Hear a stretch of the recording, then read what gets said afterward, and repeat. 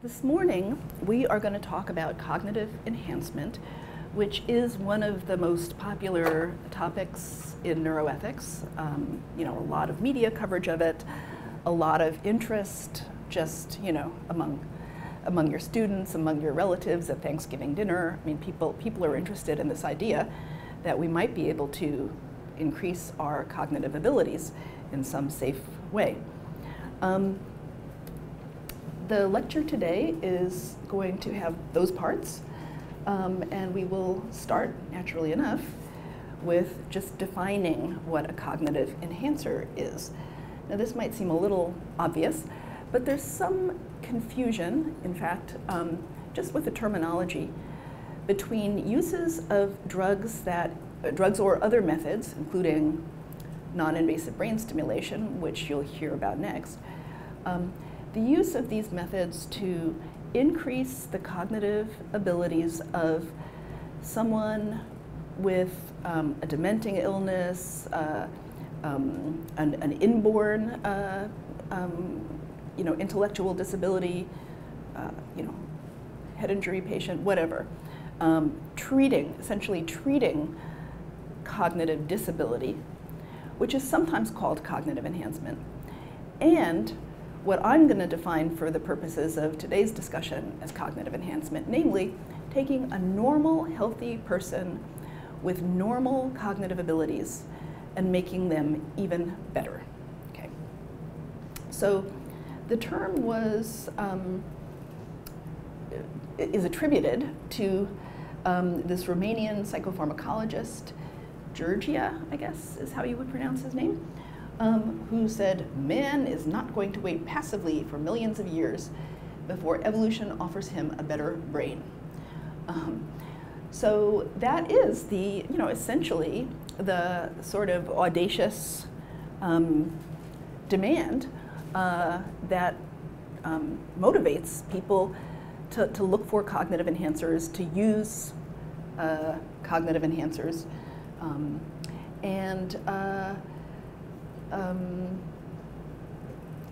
leave it there for now. It's worth pointing out at this point that most, I think I can pretty safely say all, virtually all, drugs that are used now for cognitive enhancement were initially developed for the treatment of some sort of disorder. That's just a fact about the way the drug development pipeline works. It's kind of, if for no other reason, it's just not profitable, right now for companies to invest in looking to enhance cognition. They're better off looking to treat disorders, and then, maybe there can be some off-label use for cognitive enhancement in normal subjects. That may change, however, and we'll talk about the possible opening for kind of avowed, frank, development of cognitive enhancers towards the end. So let's talk about which drugs have cognitive enhancing potential. Well, essentially, it's a long, long list, including prescription drugs, including over-the-counter drugs, and including things that most people wouldn't even classify as drugs, nutritional supplements. Morgenthaler and Dean wrote a book called Smart Drugs. A couple of decades ago, they came out with Smart Drugs Second Edition more recently. They have a very comprehensive list of things that you have never heard of that somebody somewhere has claimed enhance cognition. Most of these are kind of niche drugs with niche followings, and very little is known about their usefulness as cognitive enhancers. But if you look at what we do have some evidence of usefulness on, there are basically three categories of drugs. One is the stimulants that are used primarily to treat ADHD. Amphetamine, most common brand name now is Adderall, and methylphenidate, Ritalin, Concerta. There is a fair amount of research on the effects of these drugs in normal, healthy subjects. Now, some of that research is just, giving it to control subjects in a study on ADHD. Some of that research is not for the sake of understanding whether it's a cognitive enhancer or not, but rather for the sake of using the drug as a probe to do basic research on the neurochemistry of cognition. And we will come back to the question of what this research has shown and some, I think, changes in the view of the field about the effectiveness, based on this research in a minute. But first, let me just briefly mention there are Alzheimer's drugs, primarily acetylcholinesterase inhibitors like, oh God, I need my Aricept. Thank you. I need my Aricept. I can't remember that. Okay. And also the drug modafinil. Some of you may have heard of this. It's very popular now among striving professionals who want to pack more work into a work week. This is, I'll tell you a little bit about this because I think it's not as well known as the ADHD and Alzheimer's drugs. It's a drug that was developed originally for the treatment of narcolepsy, sort of uncontrollable falling asleep in the middle of your day, which obviously is very dangerous, as well as a big quality of life killer. It's now approved for that and a couple other things. But it is prescribed off-label for a huge number of things. I am told it's considered pretty safe. It basically makes people with narcolepsy stay awake and feel alert during the day. For normal folk, it lets you be awake and alert even if you are quite sleep deprived. So you can go all night long and through the next day on this, feeling pretty good considering that you haven't slept, and showing pretty well preserved cognitive abilities. So for this reason, it's of interest to everybody from the military who need to have their pilots on long haul reconnaissance missions, whatever, awake and alert, to hospital house staff. And there have been some studies, published studies now on exactly that population, showing that their cognitive abilities, their decision-making abilities are better preserved after they've had modafinil. So there are also some studies that suggest that even if you are well rested, modafinil may improve your cognition. Certain kind of executive function, inhibitory control tasks seem to be enhanced by modafinil. So those are the main options on the table. I can tell you that most of them, or most people seeking cognitive enhancement in the world today are using the ADHD drugs. They're using stimulants, partly because they're just easier to get hold of. A lot of students on college campuses with prescriptions who don't necessarily want to take all of their pills, and they can make money selling them. And just pretty easy in general to get a prescription from a physician if you go in complaining of the symptoms of ADHD. Okay, how might the stimulants work? Why do they purportedly enhance cognition? Well, let's talk about, focusing on amphetamine and methylphenidate, which are by far the most common drugs in these categories. How do they affect cognition? Well, they increase the activity of dopamine, particularly in the basal ganglia and prefrontal cortex. Just very vague, as Stephen Morse said, sort of outrageously superficial treatment of this, or what did he say? Revoltingly superficial, I don't know. Anyway, the point is that they increase dopamine and norepinephrine in parts of the brain that are associated with executive function, attention, cognitive control, working memory, all those good things that go into intelligent behavior. They do so by slightly different mechanisms, by either, sort of pushing out more catecholamines from the vesicles, or by blocking reuptake of them, but the effect is the same. There are more of those neurotransmitters in the synapse ready to do their work. And there is some published literature, as I said, on normal healthy subjects showing that these things seem to improve cognition. Here's one of the more impressive findings. This is a study of learning and memory enhancement from Breitenstein. He gave people, as you can see, amphetamine or placebo, and he had them do a continuous learning task, kept presenting them with, I believe these were like artificial, he was teaching them an artificial language, so they were trying to learn made-up words, made-up vocabulary words. And you can see that, in the beginning, not surprisingly, no difference between the conditions, but every learning trial, the amphetamine people do better. What's really interesting is that way out here at 1 year transfer, a year later when he tests them, now the drug has long since left their system now, right?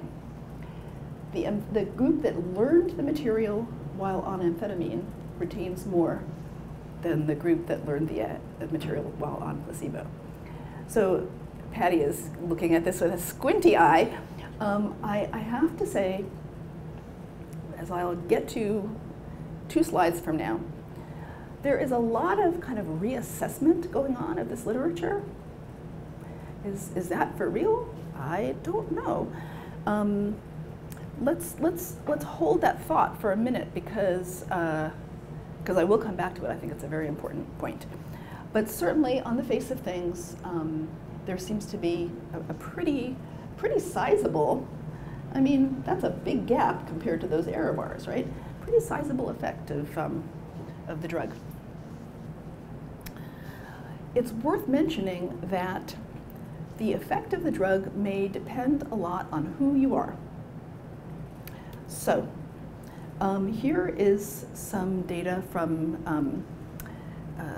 Maté, V.S. Maté from NIMH, showing the effect of, again, amphetamine versus placebo on Wisconsin card sort performance in normal healthy subjects. And note that what's being plotted here is the errors. Okay, so better performance is lower on this graph, and the different lines are from people with different genotypes, specifically people with different versions of the COMT gene, which affects dopamine activity, in fact, particularly in frontal cortex. And what you can see is that the VALs, the people who are homozygous for VAL, are worse, they're worst on placebo, but on the drug, they actually get better. Their errors go down a lot. No, everybody else is, not really noticeably affected. If anything, you might see a little trend for the Mets, who would normally be expected to do best and who are clearly, non-significantly best here. They get a little worse. They start making some more errors. That's a pattern that's been seen in more than just this one study. Namely, the people who benefit the most tend to be the people who are doing the worst at baseline. And also, the people who have the quote-unquote better allele of COMT are more likely to be harmed, and the people who have the worst allele are more likely to benefit.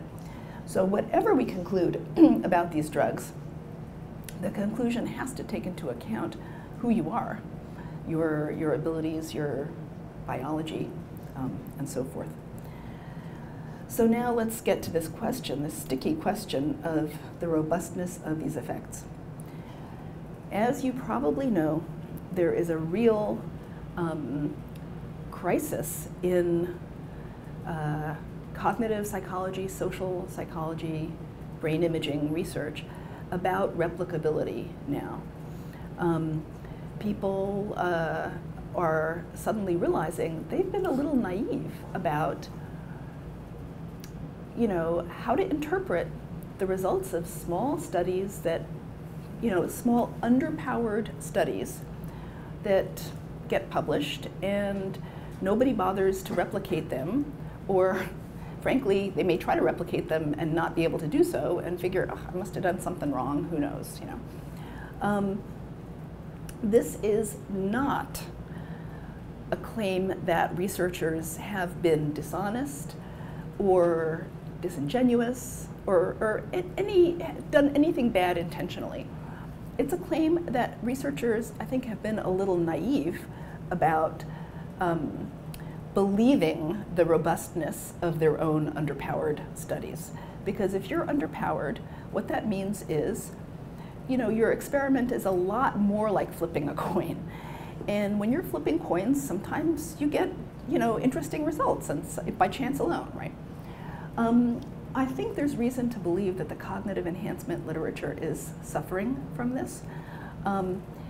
My graduate student, Irina Ilyeva, has just finished a meta-analysis, it's not out there yet, where she meta-analyzed the work on stimulant effects, you know, basically amphetamine and methylphenidate, on executive functions and learning and memory.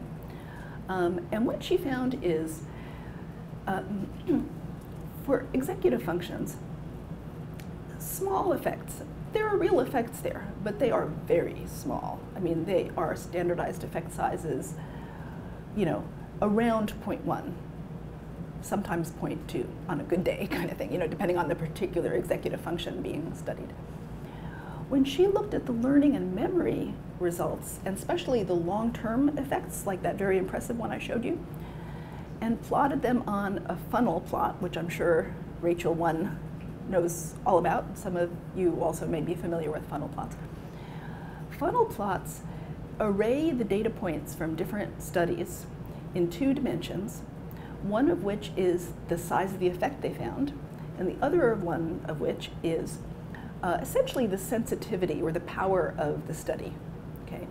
You know, you can think of it, just roughly speaking, as like the sample size. So what you would expect is that the bigger the sample size, the more tightly clustered the effect size estimated by the studies will be.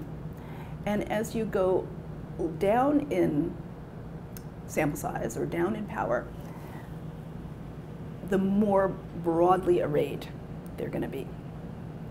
And that's actually what you see. It's nice. But if the literature that you're looking at, that you're plotting on this funnel plot, has suffered from publication bias, where a lot of the literature is from weak, underpowered studies that just by dumb luck happen to show significant effects, okay? The only way you can get a significant effect with a very underpowered study is if the effect is really big, right? So you're going to have, in that case, a skew. The funnel will not be symmetrical. You will have, oh, I guess I'm drawing this in the direction that it makes sense for me. Let me turn around. You are going to have the big effects out here in the, sorry, okay. Up this way is, let's just say sample size, you know, power. Out this way is effect size. If you have a literature that has a lot of underpowered studies that by chance happen to have been significant, what that means is you're going to have a lot of studies published where by chance you got a big effect size, That tells you that there must have been other studies down here that just didn't get published because they came out null. And then, as you increase the power of your design going up, the effect size increasingly converges on the true effect size. So you get a graph that is skewed this way rather than a nice symmetrical funnel. I hope that was clear. Anyway, with the long-term memory studies, that's exactly what you see. So probably we are overestimating, again, not due to anybody faking anything, just due to perhaps a certain naivete, wishful thinking about how small a sample you can get away with, and the fact that our journal editors won't publish null results, right? So, so we can now say, look, these drugs, even if we think they are useful for some people, they're not useful for others. They may actually interfere with some. And just looking at the literature, you may be overestimating the positive effects that you see. Okay, so that's just basically what I just said. Now, there are systematic reviews and meta-analyses of the other drugs that I mentioned, systematic reviews of methylphenidate alone, of modafinil, of the Alzheimer's drugs that show little or no effect on normal cognition.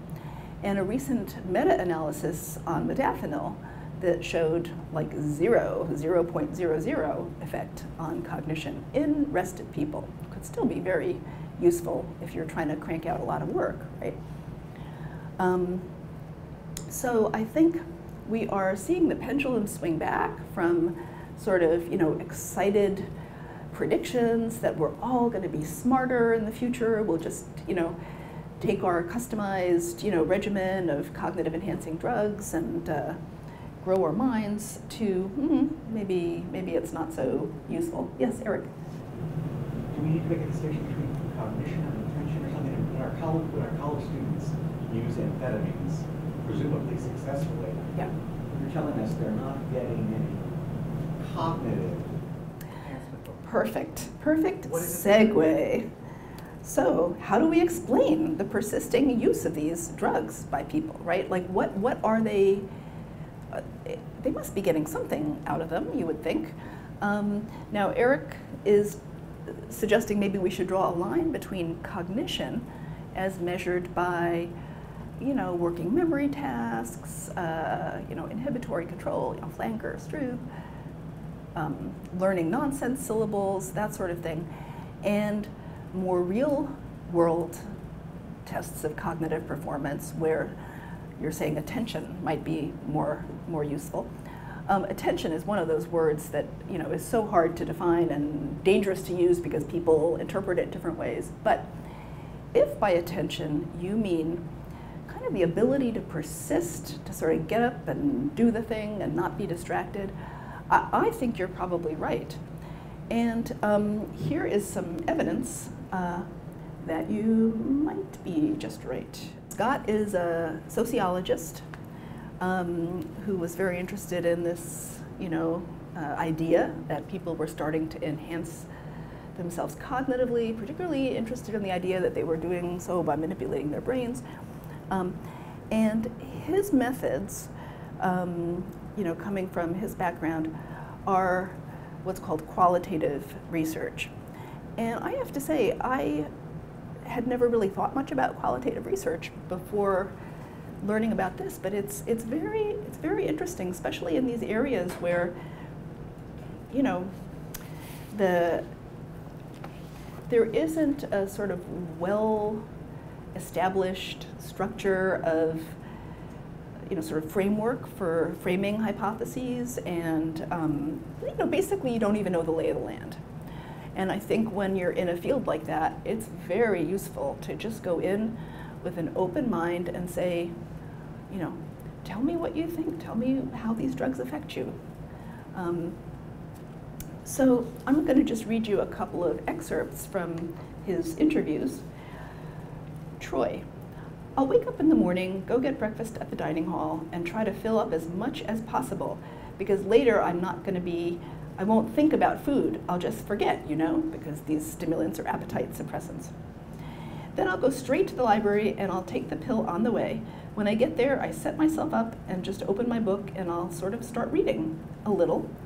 And then pretty much all of a sudden, I'll find myself really reading, just on it. So what's that like? Scott asks. Well, I'm looking at it and I'll find myself, it feels like I'm reading it just one word after another, and not like super fast, but really steadily. My eyes never leave the page, and that continues through the day. I'll read, I'll make notes, I'll keep checking things over, making sure I've got everything, and it's like that till I'm done. So this really is kind of, I think, what Eric, might have been saying when he said attention. And it's not necessarily particularly cognitive, right? It sounds more, energy, motivation, perhaps confidence. There's another nice, I can't remember what page it was on. Okay, Sarah. Everything seems better and more doable. Sometimes, a lot of the time actually, I'm feeling it's hard to do anything. When I'm walking to the library, I'll think, if I didn't have Adderall, there's no way I'd get anything done. I'd just sit there in front of my computer and not be doing anything at all. Nothing at all, Scott says. Yeah, even just getting to the library can be difficult. It's like the last place I want to be. It's like, there just is no way, not this again. It makes me feel like shutting down just thinking about it.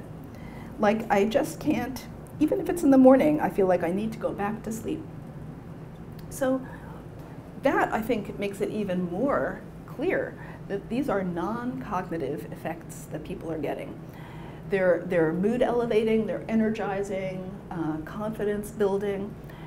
In fact, they're all the effects that, for those of you who remember, the bad old days of the 50s and 60s, with physicians writing prescriptions for amphetamine, to lift the moods of frustrated housewives and, mildly depressed, office workers and so forth.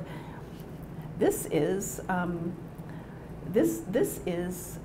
mood engineering. This is not really cognitive enhancement, and yet, of course, it results in greater success, more productivity with cognitively demanding tasks, particularly tasks that are boring or aversive for some other reason. Okay, so I think there is probably good reason to suspect that the non-cognitive effects of these drugs are largely responsible for their popularity as cognitive, as study aids among college students. Yeah, Patty. I just wanted to bring up the issue of, a placebo effect, especially in these subjective, qualitative experiences. Yes. No, that's a good idea. That's a good question. Could this be a placebo effect? Absolutely can't tell from a study like this. So let me say that there are studies that have been done, placebo-controlled studies, where amphetamine does raise people's mood, give them more energy, vim and vigor, etc. So, of course, you could say, and how well-powered were those studies? I don't know. Irena Ilieva and I'll just go back one slide, did a study that was mountains and mountains of null results. And we, basically it was a double-blind, crossover, placebo-controlled test of Adderall versus, placebo on many different cognitive tasks, laboratory cognitive tasks, SATs, standardized tests, Raven's progressive matrices, and nothing showed an effect except for one item. The item was, do you think this pill that you took today enhanced your cognitive performance? and people were more likely to say yes on Adderall than placebo. So that's obviously not a placebo effect because, you know, that was a contrast between Adderall and placebo. Now, But first-time users? yes, they were first-time users. One concern about thinking about these effects is that people who use it regularly, like these students who were interviewed in the study you just read from, they get a certain dependence on the drug, and maybe they think it's beneficial to them because she said, you can't imagine what it would be like not to have it. Yeah. The symptoms of withdrawal would be what you're trying to avoid. So you're no longer getting the benefit, but you know that if you don't take it, you would get a decrement. Yeah, okay. So the question is, you know, perhaps if we're looking at habitual users here, they would actually be noting the negative effects of not having it when they're in the placebo condition. Well, in this study, that was not an issue. These people were, you know, squeaky clean, didn't use any drugs. We did, you know, urine tests and everything to verify that. Another thing, I mean, we're going to get to the safety issues very shortly, but I just want to say that this idea that you would start to feel worse than normal by not taking it, I mean, this is essentially what you see as you develop a dependence on a drug, that's a danger with these drugs. It's less of a danger, I think, for people using them for cognitive enhancement, just because the use tends to be much more intermittent. But I certainly think that there's a kind of a psychological dependence that's possible. You know, this young woman, Sarah, saying, you know, I'd be lost without it. Well, that's bad. I mean, if you reach if you reach adulthood, kind of never having taken on a demanding work project without a certain drug, I mean, what does that do to your own thinking about your ability to get work done, you know, on your own? Yeah, it's a lot of. I'll tell you what. What time do we end? 11. Oh, we've got a ton of time. So let me, unless it's a question of clarification, let me power through, because we are pretty close to done with these slides. Okay. So now, speaking of students using these, I mean, who is using these? What's the epidemiology? Who's using where, why? Well, the biggest and best study we have of non-medical use, which is kind of the buzzword for like you're not using it because a doctor prescribed it for you for some medical condition. The biggest study we have was published in 2005 using data from 2001, so we're talking 12 years ago now, and certainly, you know, one's impression talking to people, you know, in the field, on the ground, is that these practices have become more common. But back then, in 2001, surveying almost 11,000 college students with a good, you know, the kind of sample that an epidemiologist would like, you know, was stratified, representative, all those good things, they found the lifetime prevalence of students having used one of these drugs non-medically was 7%. For the whole country, that's a lot of kids. On specific campuses, the rate ranged from 0 to 25%. So there's a lot of variability. Some campuses are full of these things. Others, you know, people are really not interested in using them. Now, my guess is that on some campuses, if you're asking, you know, have you tried this once? Have you used this in the last year? Some places, the number would be a lot higher than that. Yeah. Is there any evidence that the Ivy League colleges use more? Yes, question, do the Ivy League colleges use more?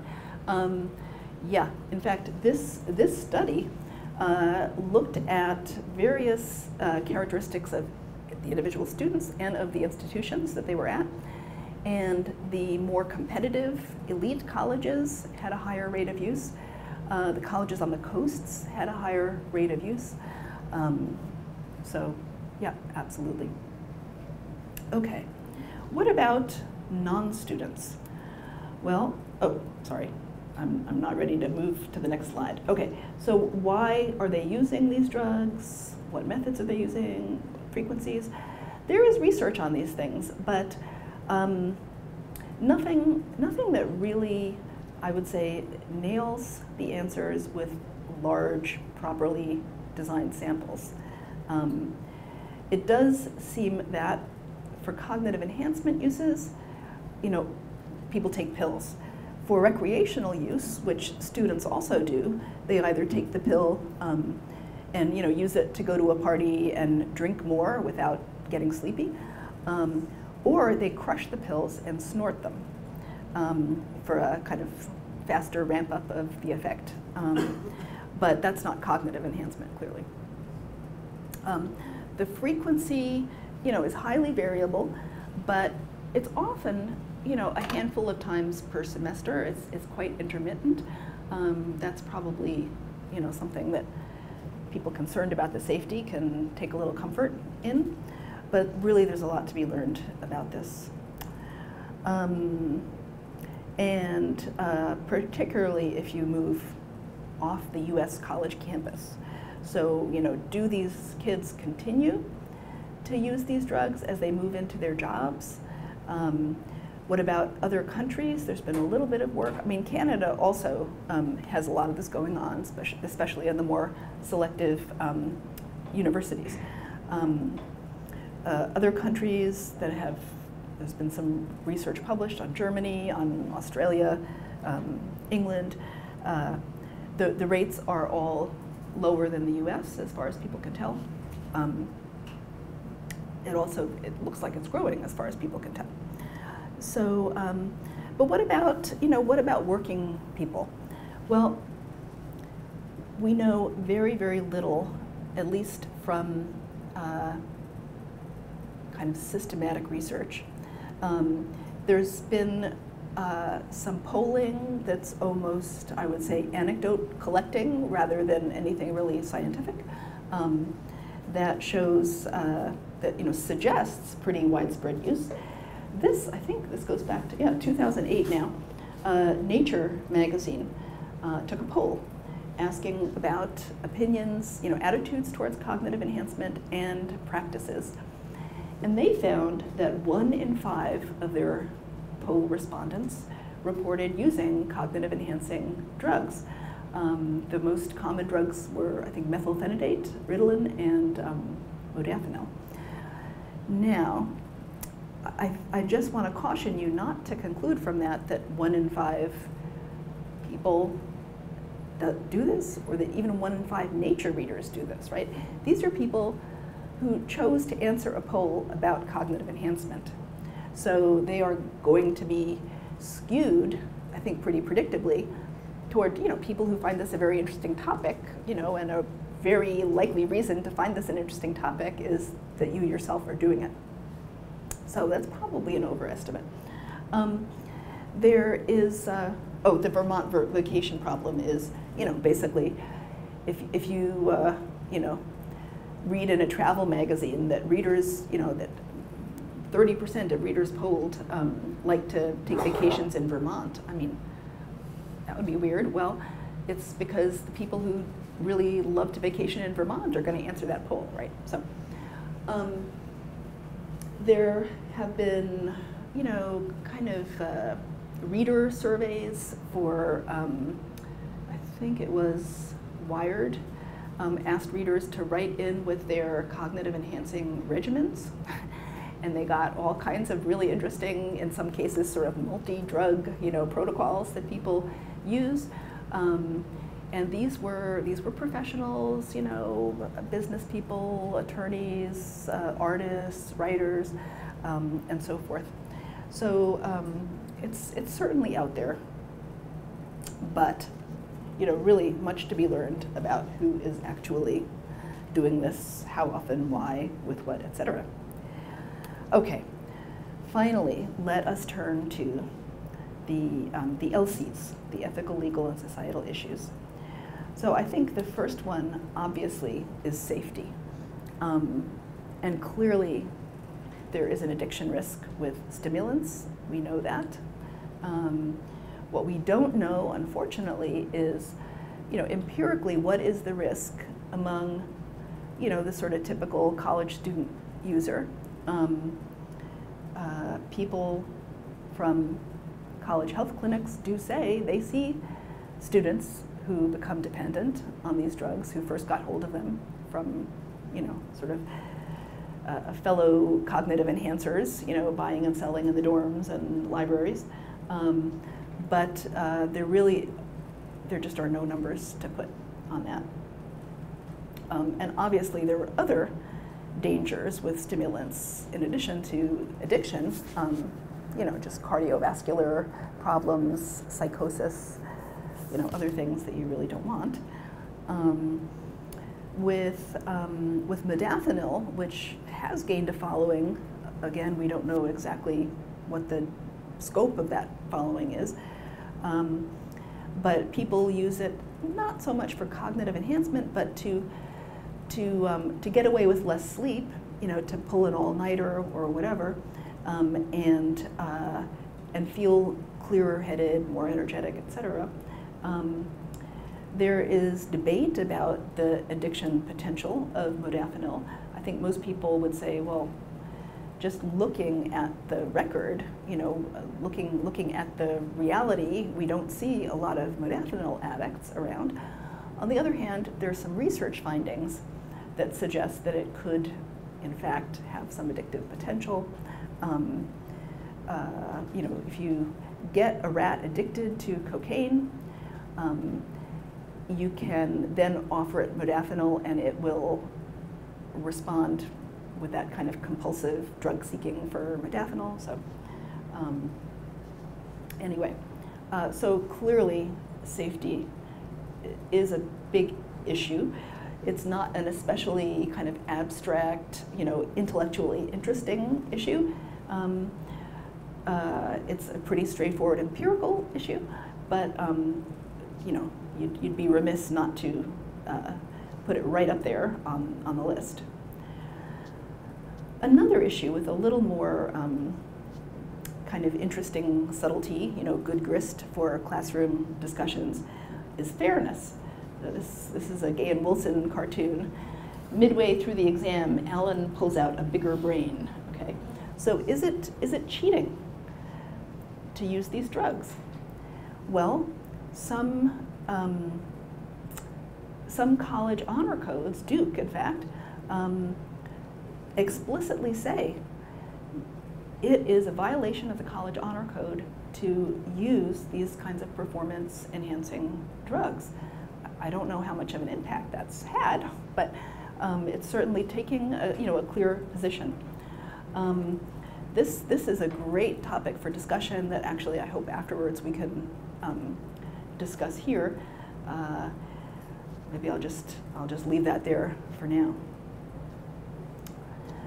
In addition to fairness, there's issues of freedom. So in the Army, for example, you may be given Adderall, amphetamine, or modafinil to help you perform and help you stay safe under conditions of sleep deprivation.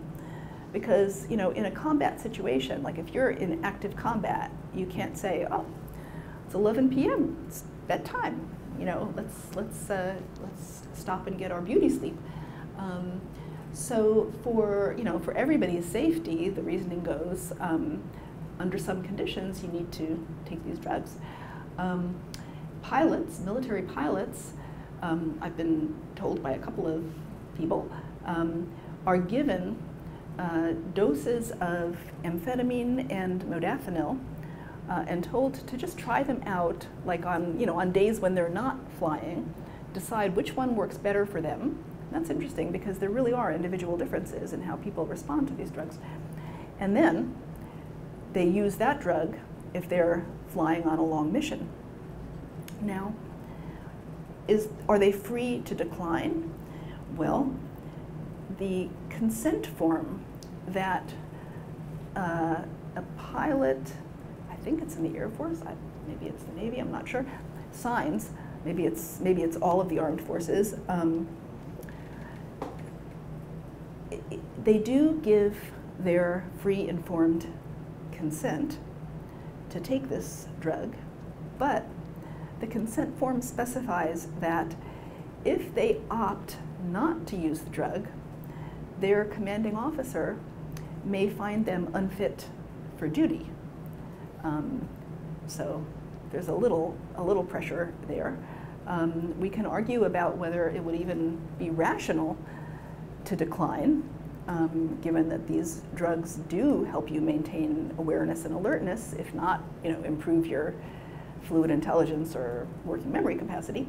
We can also talk about whether, perhaps professions other than the military might be examples where you would want to defend the practice of forcing people to take these drugs.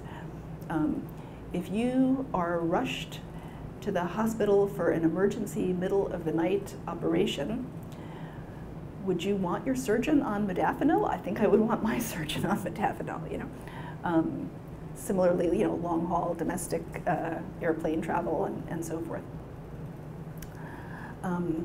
Okay, that shades into issues of freedom when it's not so clear that the person's own safety or life and limb of patients or airline passengers are at stake, but rather you're just Sally office worker, and your boss realizes that he can get more productive work out of you per week if you are willing to, pull a weekly all-nighter.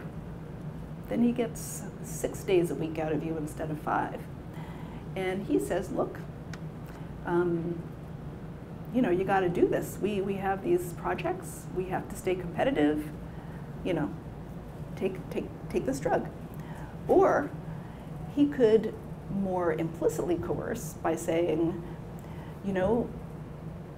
Jim and Anne are using this drug, and it really helps them to be more productive, and I really am more inclined to retain and promote productive employees. Okay, so will employees begin needing protection? Will HR offices have to have policies about the use of performance-enhancing drugs going into the future? I think we will see that day, in the not too distant future. What about professional ethics for the people who prescribe these drugs? Because Sally, the troops, they are all given these drugs by doctors. Doctors are the gatekeepers right now for these prescription medications. Well, this is something that you'll hear about in detail from Anjan in a couple hours. But you may be surprised to hear that the American Academy of Neurology several years ago, this is, I think 2010, I don't see the year on it, I think it's 2010, this will be in the reading packet,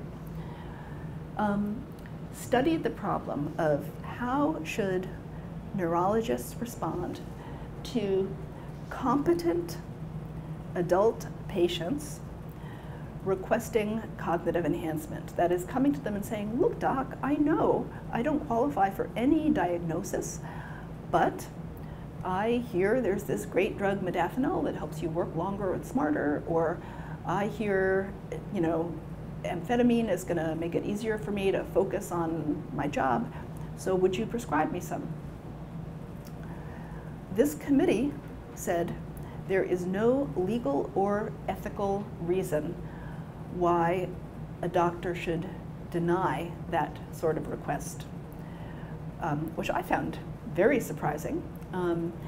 They have followed this up with a project. Anjan and I are both involved in it to develop actual clinical guidelines for doctors to prescribe cognitive enhancing drugs, sort of like saying which drugs would work best in which patients. We've just been through a huge literature review. I don't know what the recommendations are going to be, but I'm guessing they will involve the caution that, you know, don't expect big boosts in cognition per se. You know, understand and make sure your patient understands that these are boosting other processes, other state variables that may help you get cognitive work done, but it's not really making you smarter. The same organization, American Academy of Neurology, just recently, like in the last 3 or 4 months, published a follow-up report saying, by the way, where children are concerned, this is a whole different story. And that seems very wise, because there is a lot of, you know, essentially these issues of, you know, freedom come up with kids because it's the parents who are making the decision, possibly pressured by the teachers who want, you know, kind of easy to manage classrooms. So that is a different kettle of fish. Finally, there are these kind of less tangible issues that relate back to the kinds of things that Autumn Feaster was talking about, with sort of Kantian notions of, you know, treating oneself and others as ends, not means. Here he's you know, trying to move the crank on his brain. He's trying to gear shift, and he says, "Scott, arg, would you help me please? Arg, I'm having trouble, arg, getting my brain into gear." Okay. Well, this idea that we can do better, achieve our goals by essentially treating ourselves like, you know, like a fancy car whose engine, you know, you can lift the hood and sort of tinker with the gears, tinker with the machinery. Is that a little dehumanizing? Is that treating yourself as an object, not a person? I'm not saying it is, but I can certainly, you know, I do feel the pull of that argument, and I hope you at least sort of feel the pull of it. That you know, we tend to think of ourselves as agents, as people who, you know, achieve things in life through our own efforts, and those things are meaningful to us because we got them by our own efforts. And how might that be changed if we get them by, you know, moving some gear shift, by, you know, amping up the levels of some neurotransmitter, or by, as you know, Roy will tell you in a few minutes, by running a little, you know, milliamp or two through our brains. I think it's an issue that can be debated, and about which there are kind of valid points of view on both sides. You know, similarly, desserts. If somebody gets an A on a test, or passes their bar exam or whatever, with the help of one of these drugs, can they feel quite as proud of themselves as if they did it, you know, just with their own God-given brain? I think some people would feel, no, they couldn't feel as proud. I think other people would say, yeah, look, you know, I take vitamin pills, that makes me better. I wear glasses so I can see what the teacher's writing on the board, that makes me better. This is just one more ingenious way that human beings have of improving themselves. Okay, so that is my final slide, and I think I'll leave it up because I think it can sort of be a framework for having a discussion about the LCs of cognitive enhancement. I think these are the major bins that these ethical concerns fall into. We could also, if you want, have a segment of Q&A about the actual cognitive neuroscience of it, and then go on to the LCs, or do people have just some cogneuro questions? Yeah, at least one person does. So let's start with that, and then we'll go to Elsie's